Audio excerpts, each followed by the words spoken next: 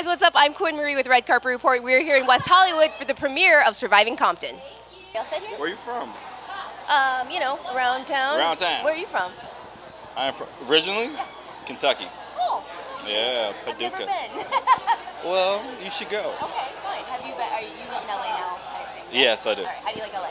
I mean, LA, I love it. I love the weather. I've been coming here since I was like 8, but... Where in LA do you live? Not your address. Where, like, what part of LA do you live? Yeah, I would never give you my address. That's just crazy.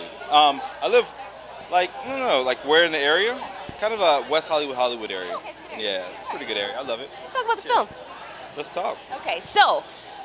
This is, I mean, did you have any like apprehensions about this, playing this character? It's more controversial than, you know, this character has been played in previous films, we'll say. Okay.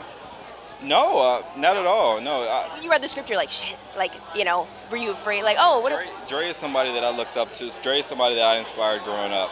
And for me to play the character, I was honored to actually portray someone that I had been looking up to my entire life. So. I mean, the subject matter in the movie is very sensitive and could be controversial because, you know, there isn't a 100% what exactly happened.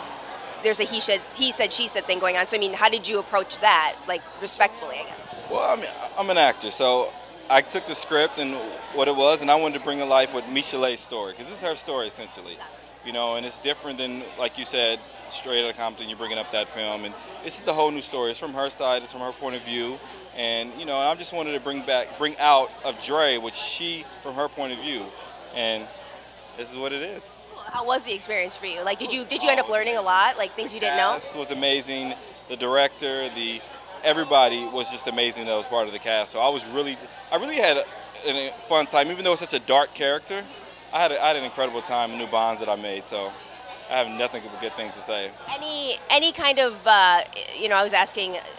The other actors, like playing somebody who's actually still alive right now, and any weirdness with that, or do you? Weirdness? Yeah.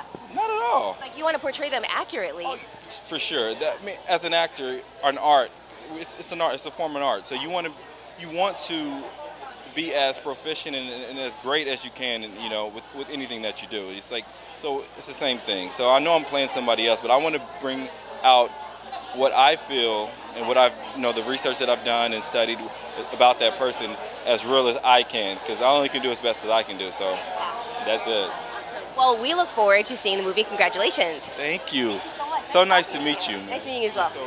Thanks for watching, guys. Be sure to like this video, subscribe for more interviews, and be sure to catch Surviving Compton on Lifetime Network October 15th.